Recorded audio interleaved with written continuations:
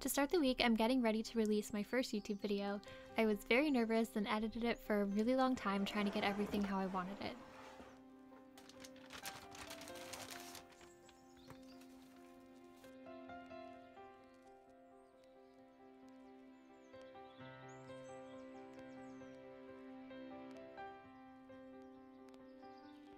I also took some artist photos this day for my profile picture and banner.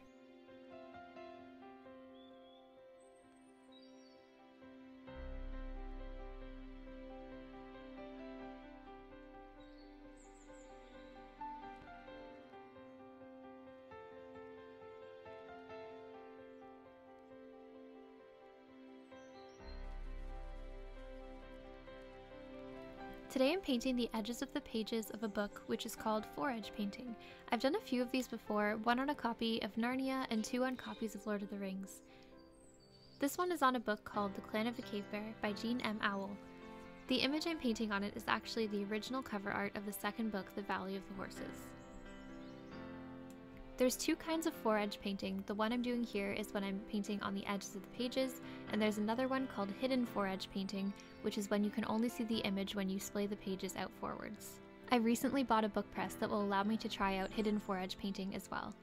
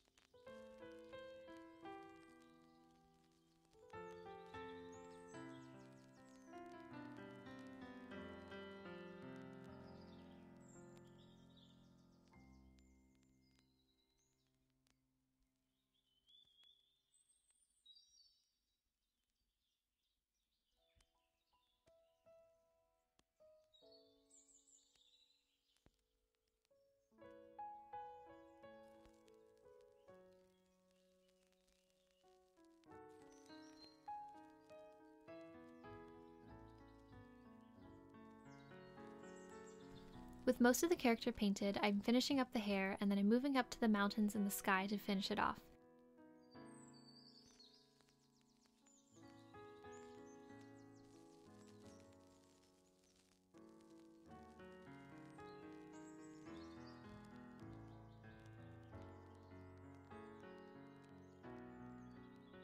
I really like how it turned out. It's definitely close to the reference I was trying to emulate.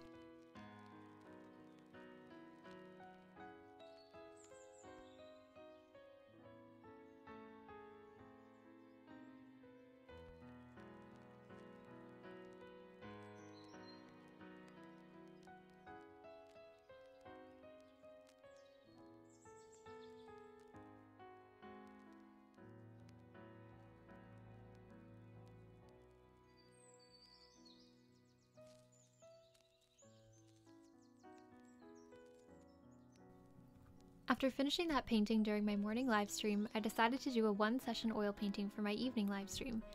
I decided to paint a bright windmill in front of a stormy blue sky that's still bright enough to highlight the lemony yellows in the grass. As always with these paintings, I started with the sky, not only because it's my favorite part, but also because it's easiest to preserve the edges and textures of everything when you start with the element that's furthest away. I tried to leave little bits of the pink ground peeking through and to keep my brushstrokes loose and intentional.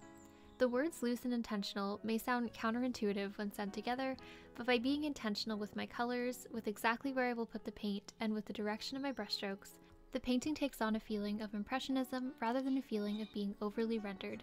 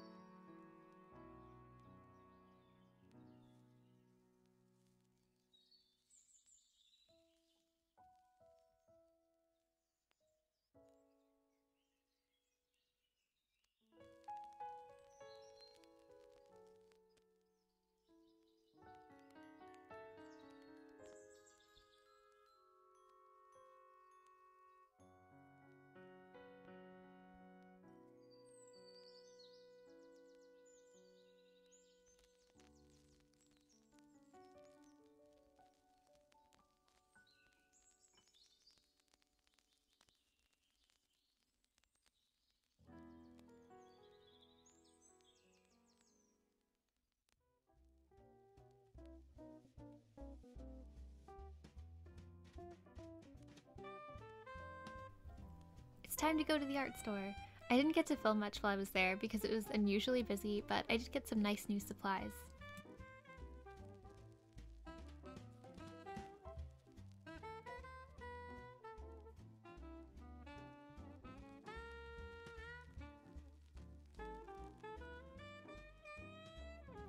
I also got a delivery of the February Patreon stickers, which are bee themed. We have a queen bee surrounded by flowers, a suspicious bee with a knife, and a bee carrying a daisy.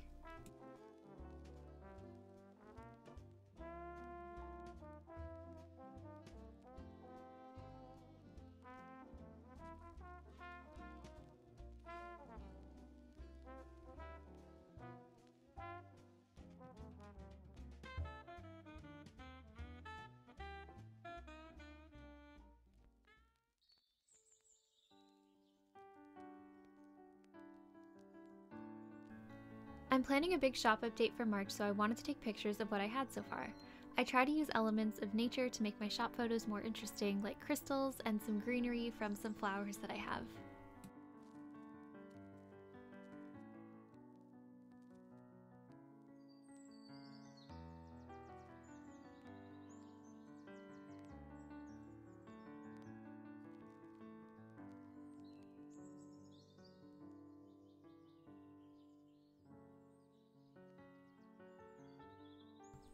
Thank you so much for spending some time in the studio with me. Have a wonderful day.